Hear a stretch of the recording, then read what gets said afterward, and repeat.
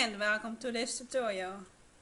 In this weekend I had lots of computer problems, so I hardly was online, and I was online to try to get the computer to work again, and I could only get online when going in save mode. I first had a permissions problem, but I also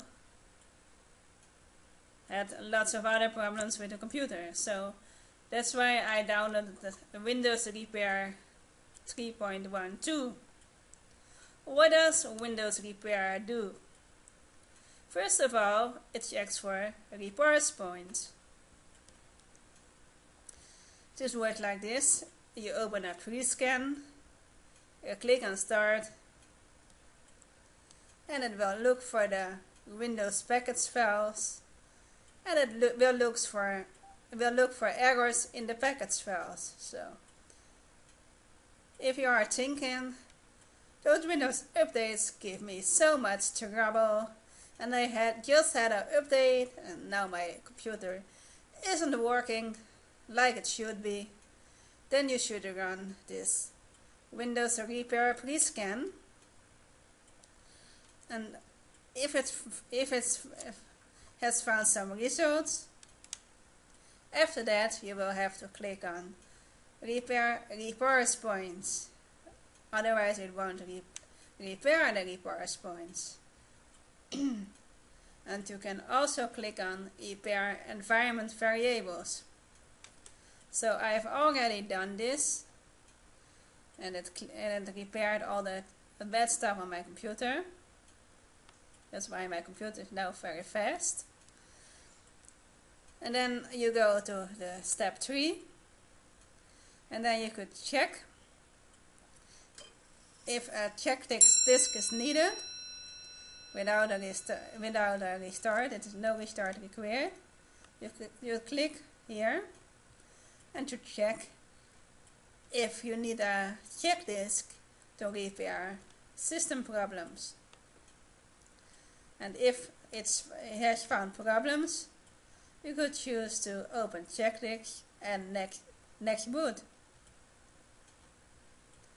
I don't want to do this now, so stop it please. Well, step 4, optional. Well, you could do a system file checker to check for corrupt files. You click do it, and it will check for incorrect files, system control. It will do a system scan, and that's what this does. Verification of 0%. Okay.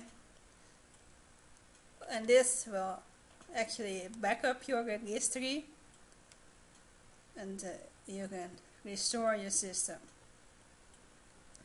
So that is very handy. Then you have a repair function. You click on open repairs, and then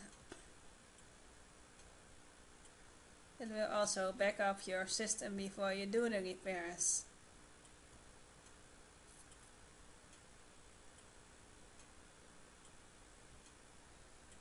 Okay. And if you want to start with the repairs, you just click on the Start Repairs button, and then it will start the repairs. Then you have Pro features. I have a free version, so I can't use this. System tweaks.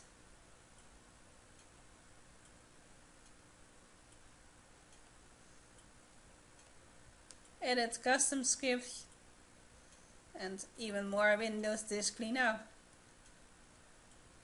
So it comes with a good set of basic options, but if you want more, you could go for the Pro version. Then you have the settings here.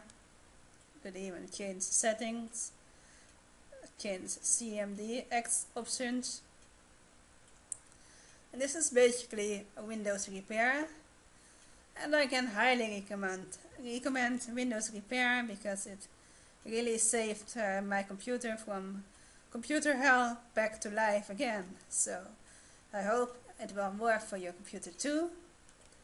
And I hope you like this tutorial, and I hope you will be back to my channel soon. See you back next time.